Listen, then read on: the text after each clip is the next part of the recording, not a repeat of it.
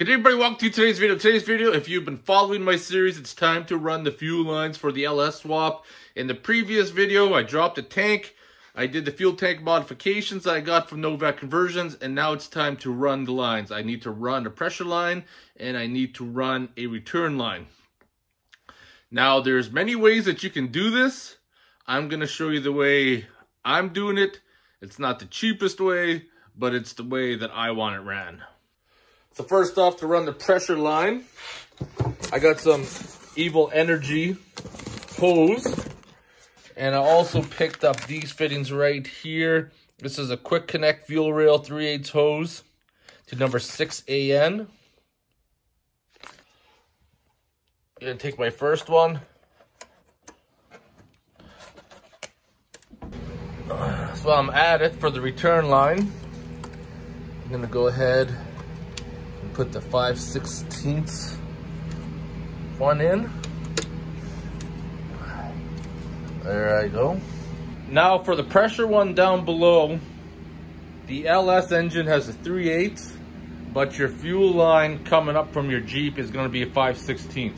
So I got a 5/16 fitting right here.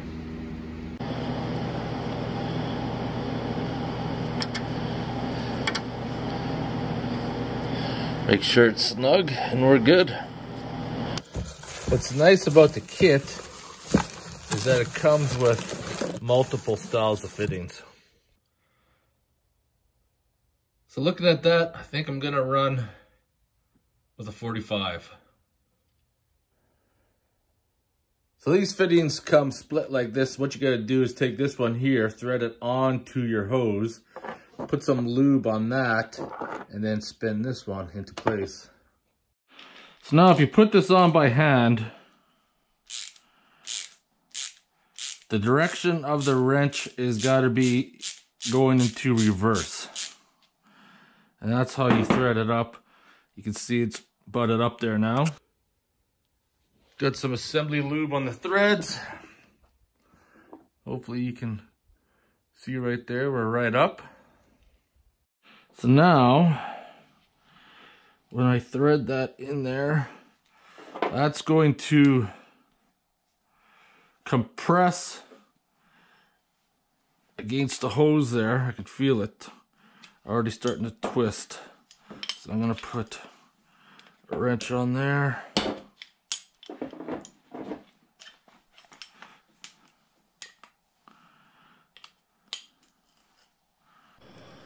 So underneath, I know I'm gonna have to make some sort of bend, because in the relationship from the fuel rail to where it's got to go up. So I'm gonna mark it right there, tape it off. So I marked my hose right here, take a hacksaw, cut through it.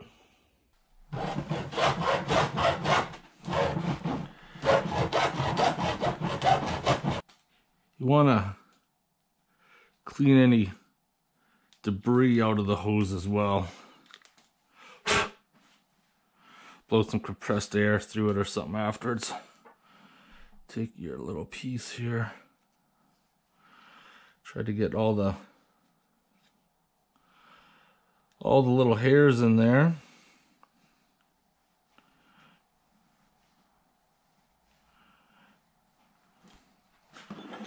Take my socket.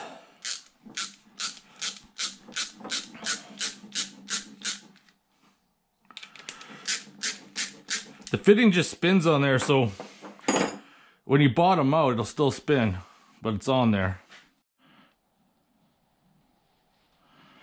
Lubricate it up.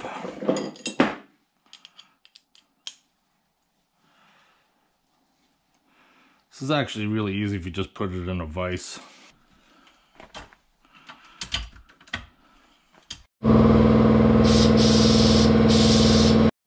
So this is where I went down the rabbit hole and interpreted the instructions differently. So these ones have a ferrule. So what you got to do is you got to take that nut and slide it down on the hose first. And the instructions say to clear off a 1/2 inch. And I originally read it that you got to take a 1/2 inch of the braided line and the black. But you don't. You just got to clear off a 1/2 inch of the black, but leave the braided line there. And I'm going to show you why. So it came with that tool. One could only assume to keep the inner from collapsing. If I want to separate that. So that's how it should look. I cut the black away a little bit. Use the tool with the ferrule and push down on it. Push that piece in, and then your other piece that you put on should just thread up. You might have to trim it, but it looks like mine's going to go. It's easier to do this in a vise. I don't have soft jaws, but I could use 2 wrenches too. It's not a big deal to me. Got the return line fitted up. Might as well run the pressure line down too and connect it. Now tap into the fuel system underneath the return. I picked up this 6A in to a barb, which is going to go into my return line. So there's my fuel return right there. It's going to put that nipple in. Should work. So now you guys can see around the barb with the 6AN fitting. 6AN to 5/16 hose. I wish I would have known if this was a nylon hose in the first place. I went to bought it. I wish I would got something that was rubber instead, but it is what it is. And then follow it along. And then once I get to this part of the frame, I just started using the clips, ran it up, and I also rerouted the pressure line as well. So originally I ran the pressure line coming down to the tunnel, but I rerouted it to come up by the steering instead. It's a more natural fit there. And then the return just fits up to the tunnel. And hopefully that should work. So there you have it. At the end of the day, I don't know if going this fancy hose was entirely worth it. I mean, the 5/16 return line, I probably could just used fuel line and a couple of those barb fittings. I could have got away with that. Could have saved myself quite a bit of money.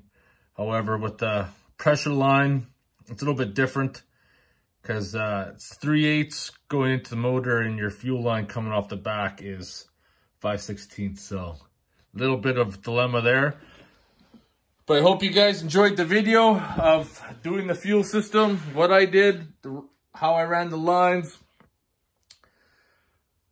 If you guys been down this road before, I'm curious to know how you guys did your fuel lines. Anyways, I'll talk to you guys in the next video. See ya.